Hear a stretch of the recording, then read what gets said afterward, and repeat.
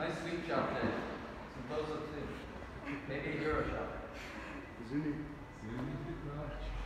But guys, November is typically a mental health month, so we said we'd make our story times a little bit more mental health focused. And all of this is completely stolen from the work of Brene Brown. She's a researcher into shame and vulnerability and courage and passion, what they actually mean and how they balance off against mental health. So we're going to talk about shame resilience.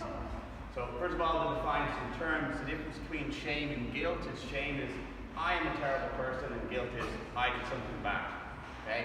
Shame is identity and guilt is I made an action. Okay? So in CrossFit terms, that's like, you know, I didn't cure my Fran, I missed my snatch, I'm a terrible CrossFitter, versus, okay, I didn't have the right technique, I didn't prep enough, or anything like that. Now, why shame is important to study is because when you feel shame, it increases your likelihood of depression and other mental illness as well. And shame thrives under secrecy, holding it all to yourself, and then self-judgment, judging how bad you've been at something. You know, looking in the mirror, giving out to yourself, that sort of stuff as well. Where shame disappears is empathy, and empathy comprises of courage, compassion, and connection. So the idea behind courage is they did studies from everyone, and kind of the most stark example is soldiers. They asked them, were you afraid while you were like fighting someone who's actually trying to kill you? And they're like, yeah. So courage doesn't mean an absence of worry or fear. It's actually, you know, in the presence. You can only be courageous if you're worried or nervous about something as well.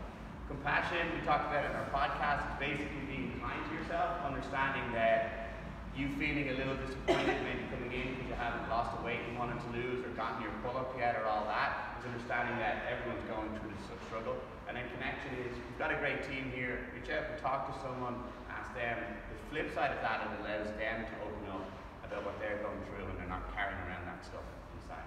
So it's November, it's mental health month, so that's a little bit about shame. If you want to learn more, do a quick Google search for Brene Brown. She's got a TED Talk on it as well. She's loads of articles and loads of books on dealing with vulnerability, trust, shame, and basically getting over bad emotions more towards positive emotions. Thanks, Dave.